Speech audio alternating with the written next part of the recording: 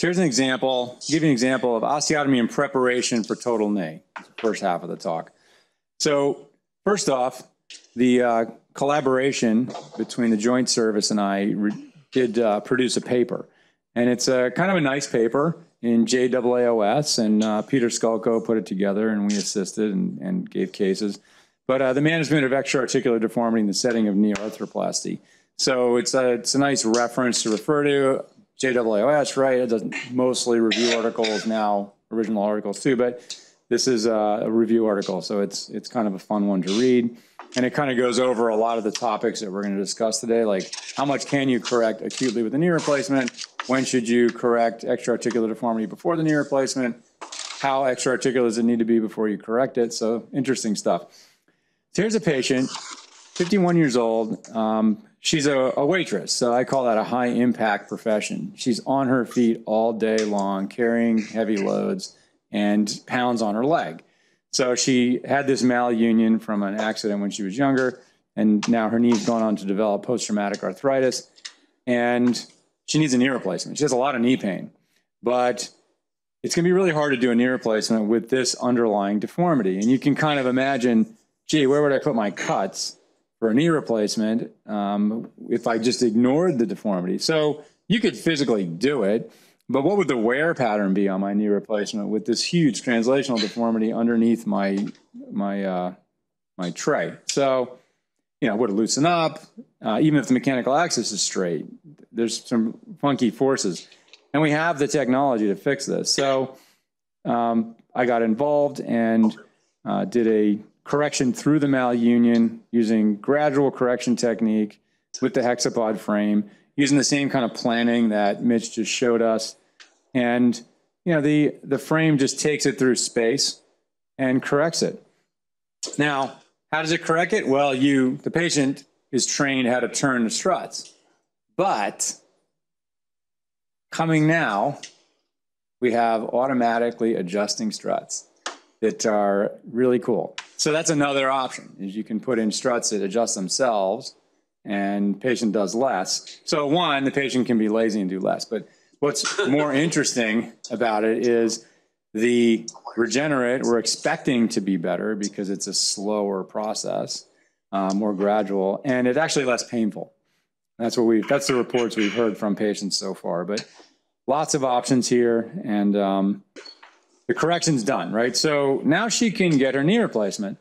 What happens? Well, often when you correct a deformity in an arthritic joint, the patient actually has a lot less pain and gets back on with life and postpones the knee replacement. So she wanted to hold off on her knee replacement. 2.5 years. She was back at work full time, and eventually the knee started to hurt a lot again, and she went ahead and got her knee replacement. So let's look at this. Is this a stemmed, hinged implant, right? Ready for all sorts of horrible forces? No, this is a simple knee replacement. This will last her the normal expected lifetime of a knee replacement, and then she can get a standard revision knee replacement. So we got her on track to a normal knee replacement with, you know, an excellent expectation for outcome for her replacement. So that's a big, oh, one other point. She had an external fixator here, right? Did she get osteomyelitis and an infected knee replacement? No. This is a couple of years out. She has had no signs of infection, and we're really not too worried about that. The incidence of infection is very low in our hands, in the sense that I haven't had one in a patient who got a knee replacement after having a modern external fixator with HA-coated pins. I don't think Rob has ever seen one. So there's a very legitimate concern if you've had an external fixator in the zone of where your knee replacement will go, that you're going to get an infection. It's contraindicated to use an external fixator, and it's just not true. Another example, there's a 58-year-old active patient with a foot drop. So here's a pretty major malunion of the femur, and anytime there's a large translational deformity in the femur and I'm considering doing an acute correction, I like to know what I'm dealing with regard to the vessels, right? In addition, you know, to try to do a correction with a circular frame in the femur, in the proximal femur, is sort of an interesting exercise, but it's torturing the patient, literally just torturing them. So better to do this with an internal implant. And the patient did have a leg length discrepancy as well. So first of all, we get a CTA, make sure that that profunda artery is not like right in the osteotomy site to make sure it's safe. And you can see that there's some space there between the vessel and the bone, although it's close.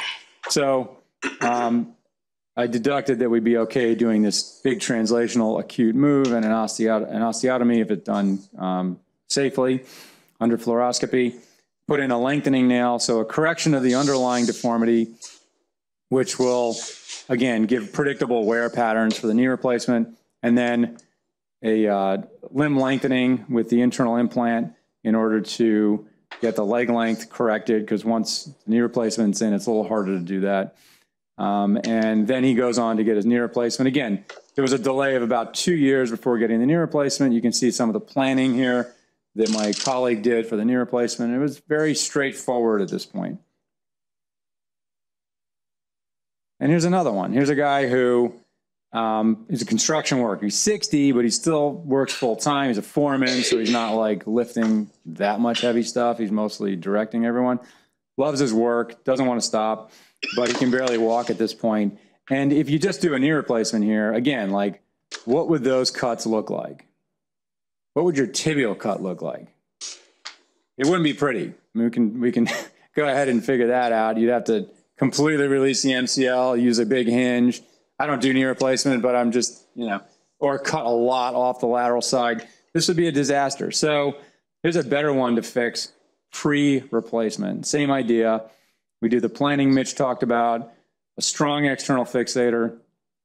This is a big guy, and he's 60. So you can see the difference. This is an up-spec'd fixator, right? 4 rings, lots of fixation.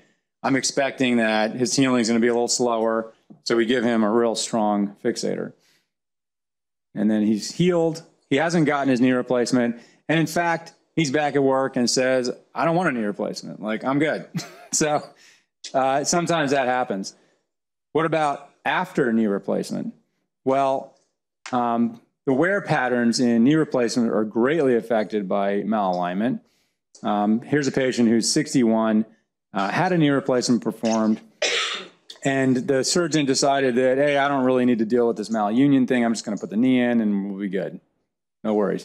So there's the alignment, and it hasn't changed since the knee replacement. The patient did have a fracture, which was fixed, and actually, if anything, put the patient into a little bit of valgus when the fracture was fixed. And here we are with varus alignment, knee pain, and the idea is that the knee surgeon feels this person probably needs a revision, but doesn't want to make the same mistake twice, doesn't want to do the revision surgery until the malalignment's corrected. The patient also has a leg length discrepancy. So in this case, again, acute correction, lengthening nail, let's get rid of the malunion, let's equalize the leg lengths, and then the patient can go ahead and get a revision. Hopefully, the patient will have less pain after the correction and won't need a revision, but if they do need a revision, then we're set for that, right? And then this should be the last one, malunion of a patient with an osteoarthritic knee. Patient had a malunion, developed osteoarthritis, had the knee replacement despite the malunion, right? Again, a warning, don't do this. You can fix the malalignment. So you can see how, like, if you just put an intramedullary guide in to do your femoral cut, that's how you end up with this, right? At least do an extramedullary guide if you have a femoral malunion. How about that? 64-year-old professional bartender on his feet all day, all night. So his knee's also in a lot of flexion. You can see where that femoral component. So also probably needs a revision. But I mean, look at the sagittal. I mean, what a disaster. So they were trying to make up for this recurvatum deformity and putting the component in flexion. In the planning, when you use IM nail planning, you plan your blocking screws because that really dictates where your nail is going to go. So again, the idea here is the femur. I really don't want to put rings on. I'm going to use an intramedullary type approach, correct the malunion, and then correct the leg length discrepancy if I need to. This patient didn't perceive a leg length discrepancy, and mainly he said, I need to be back at work ASAP. I'm not going through a lengthening and missing 6 months of work. Forget that. I want to be full weight bearing immediately. So we said, okay, we'll forget about your leg length discrepancy. Wear a shoe lift. We'll just do an acute correction. And this is how, so pre-op planning. So Mitch showed you hexapod pre-op planning. This is more typical pre-op planning for internal implants and acute correction with blocking screws. So the femur is straight, but his replacement's still crooked. And that's not because the femoral alignment's wrong. So he's optimized for revision surgery. That's the idea. So again, here's more hexapod, 73-year-old, knee pain, leg length discrepancy. Again, someone does a knee replacement despite this malalignment, and patient still has a leg length discrepancy, has issues with the knee replacement, has knee pain, the implant's not loose. So, you know, they're kind of in a constant state of flexion, and it is a pathological state. So the best way to correct this, again, we're back to the tibia. Tibias do really well with external fixation. Can you put an external fixator on somebody with an implant? Yes, you can. You just keep a nice zone away from the implant. So you're not going to get a pin infection into your stem.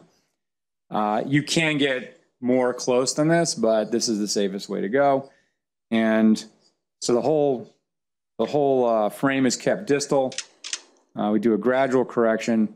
Even with a gradual correction, this patient healed very poorly. A lot of patients who are getting knee replacements are obviously older. This one was in her 70s, I think. Yeah, 73 years old.